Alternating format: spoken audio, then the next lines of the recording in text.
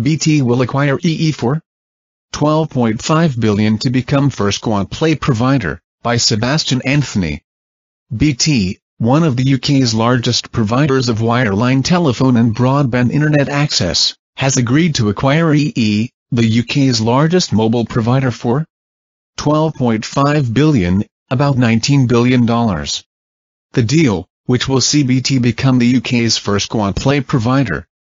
Telephone, wireline internet, TV, cellular, must still be approved by the UK regulator's Ofcom in the Competition and Markets Authority.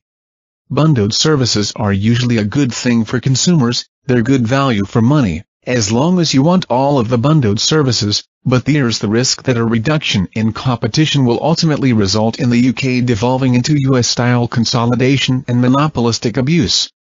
The deal, which is expected to be finalized by the end of the year, pending regulatory approval, will see BT acquire EE from Deutsche Telekom and Orange. EE is the largest mobile operator in the UK, with 24.5 million subscribers. EE also has the largest 4G and 4G LTE footprint in the UK. BT is one of the UK's oldest telephone and broadband internet providers, and has recently resurrected its IPTV service BTTV. By acquiring EE, BT, or should I say BTEE, will be able to offer various bundles that, hopefully, provide good value for money for the customer. Business-wise, the advantage of going triple or quad-play is that you can usually reduce the costs of providing each service, while improving customer retention at the same time.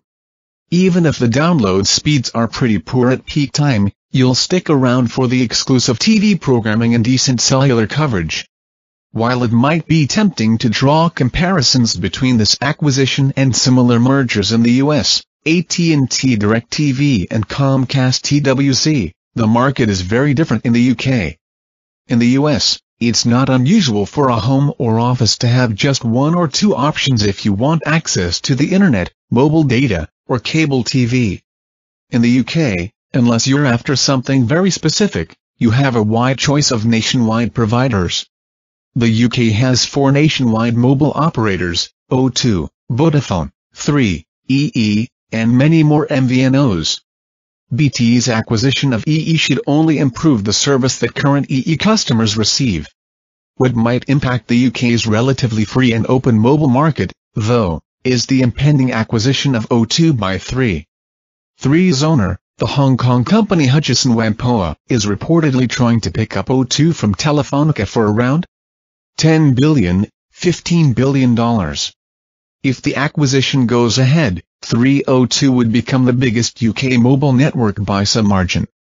It's also worth pointing out that Sky, which is currently the UK's largest triple-play operator, internet, telephony, TV, recently inked a deal to piggyback on O2's network so that it can go quad-play as well. The UK regulatory bodies will investigate whether these deals are ultimately a net gain for consumers. And I'm sure Vodafone, the UK's other big mobile operator that isn't involved in any of these deals, will have a lot